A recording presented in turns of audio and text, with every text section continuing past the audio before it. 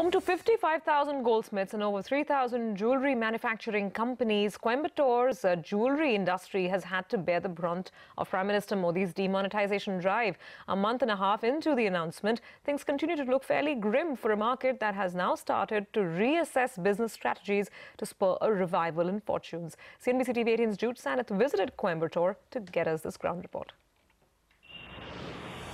It's December, which means it's wedding season in Tamil Nadu. Yet, crowds at jewellery showrooms like this one are scarce. And that's a grim reminder that things aren't looking up for the market. 80% of Coimbatore's jewellery retail transactions are made in cash. And with the currency shortage, that's meant significant losses on the retail front.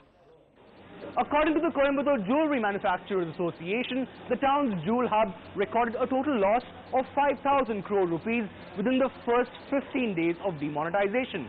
A staggering 90% of these losses, the body says, followed a spate of cancelled orders from big retail hubs, even as it reported smaller losses thanks to a subsequent slowdown in production. There's been about a 40 to 50% reduction in sales.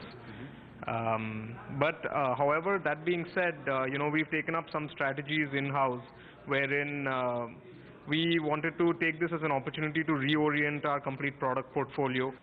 That reorientation is currently underway at Coimbatore's jewel factories. Demonetisation has forced the city's 3,000-odd jewel manufacturers to tone down on ornament sizes and prices, choosing to focus on smaller ornaments and subtle designs. This has meant that the average ticket price this wedding season has dropped from 2 lakh rupees per customer last year to just 1.2 lakh rupees up until December 15th. CNBC TV 18 also learns that this fall in ticket prices has coincided with a 30% drop in orders for gold ornaments, pointing to a slowdown in retail stores as well. Accounted money, really they will invest on gold or not, I have my own doubt. Definitely volume will shrink, no doubt. We were selling gold, now jewellery will sell. These smaller transactions and falling demand for the precious metal make one thing clear. Coimbatore's jewel factories are tweaking the way they buy raw materials, and business strategies are being rejigged at a furious pace. In Coimbatore, Jude Sannith.